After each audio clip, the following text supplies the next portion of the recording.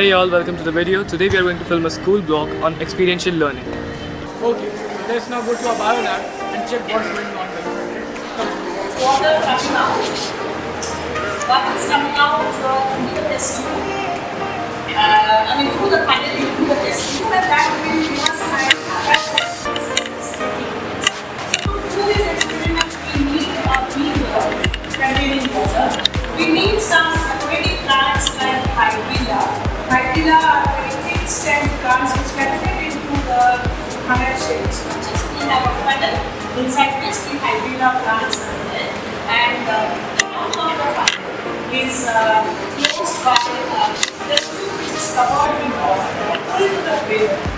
And we keep this set up for a few minutes under strong light, like it is sunlight or artificial light. Right now we are. Okay, so guys, we are having a video. We are having an experiment on photosynthesis, as you can see. So let's do this.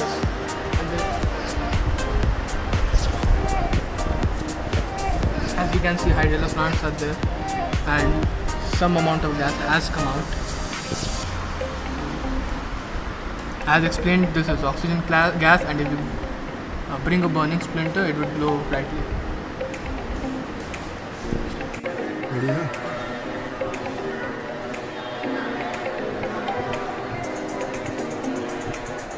Okay, so let's now go to our math class and see what's going on there. Come on. May I come in, teacher? Yes. Teacher, so what are you studying today? We are studying children inspired. Today we are studying mathematics, and this is an experiential learning you have to learn, and this is by learning by doing. So I hope you all are going to enjoy the class and definitely going to learn something. Can I also enjoy with you all? Yeah. Thank you. Thank you. Okay. So game diagram, that is the loss of stack multiplier game diagram. Okay. So this is not only theoretical or that theory of the book. We will learn this concept that is the laws of mathematics, laws of this by using work experience. Okay. Now see this diagram. I just want to ask questions from you all. Now children, so this is the last in the children have taken bio as well as math, right? Okay, so can you raise hand? Those children have taken bio. So the bio children are how many? 1, 2, 3, 4. Okay. Now children, can you tell me how many have taken maths? So the maths children are 1, 2, 3, 4, 5 and 6. Very good. Now can you children, those are gone for both bio and maths. So both bio and maths. So the children, those are taken both bio and maths. So what is this? Is this the common part? So is this the notation for the common part that is the intersection? Okay, so can I write for the both intersection part? Can I write 2? So you can see from this diagram, this part can I put not 2, that is the common part between the bio and maths. Is the diagram clear to you all? Is the diagram clear to you all? See, this is the part when this bio group and the maths group are intersecting, right? So how many are taking bio and maths both? It's 2. But how many children we have in total in bio? It's 4. So the both part, that's the common part is 2. So how many are here? 2. This is that children. Okay. Now 6 maths, we have 6 children, and the both are 2. So how many are left for in this side? 2. Occupy this entire part equal to 6. How many are left? So 4. Okay. Now to tell me this diagram, and you can tell me how many have taken only bio but not maths. See this diagram, you see? It's 2. So the only bio children, only bio are 2. Is it true? How many of you are taking only bio not maths? Raise your hand. Raise your hand. Only bio.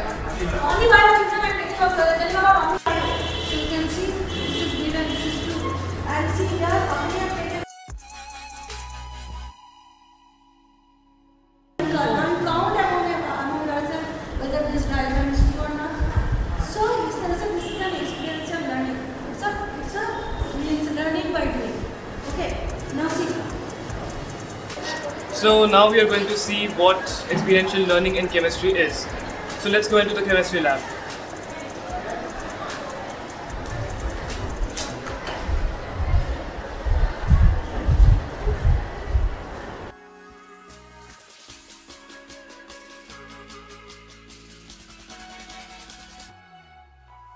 let's get it.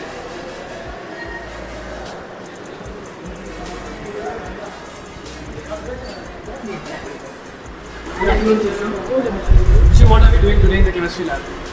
We will find out about the kind of cations that we do, ferrous, copper and ferric. So all three colored salts. Those three colored salts we take, dissolve in water, divide it into two parts. To one you will add NaOH, drop by drop, then excess. To the other you will add NH4OH, drop by drop, and then excess. Okay. So for copper you will get with NaOH, drop by drop you will get a pale blue precipitate insoluble in excess. With NH4OH you will get a pale blue precipitate that turns into an inky blue solution in excess. Okay. Again with ferrous you come back and add. So one you do and come. Since I think Kshitij is doing it. You should see his.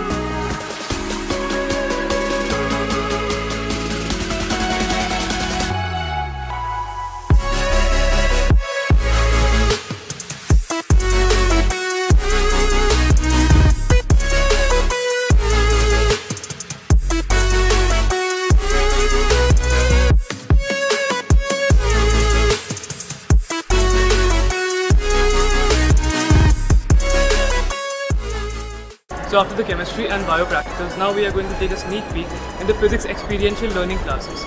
So let's go inside.